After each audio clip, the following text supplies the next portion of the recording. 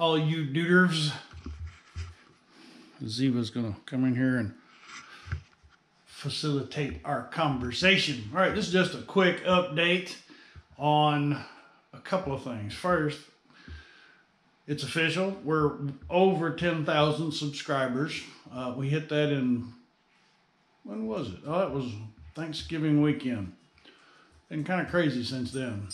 But thank you for that. I would not be at 10,000 subscribers had it not been for you guys. Y'all, my fans and followers. It's always so great to meet y'all when I'm out camping too. Speaking of camping, all right, we're finishing up our trip to Colorado Springs with Lake Arrowhead State Park, which you have just seen air.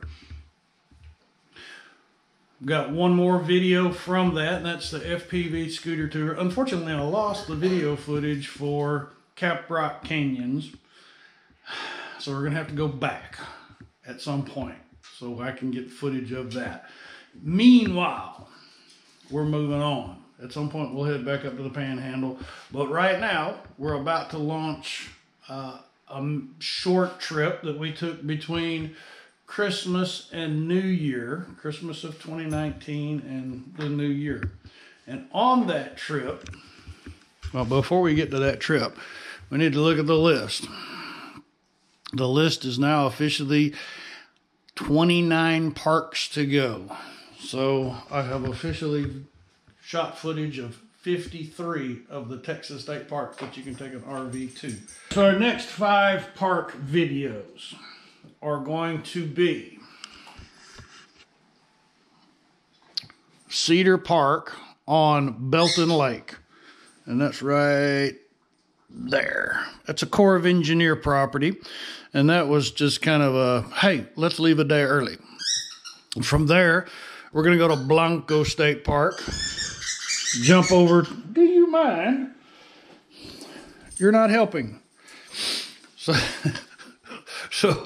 we're going to go from Belton Lake down to Blanco State Park, Garner State Park, South Llano River State Park, and then up to Abilene State Park.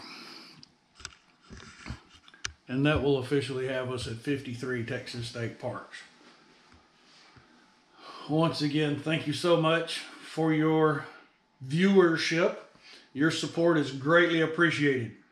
I hope 2020 turns out to be a fantastic and prosperous year for y'all, because I plan on it being a fun and prosperous year for us.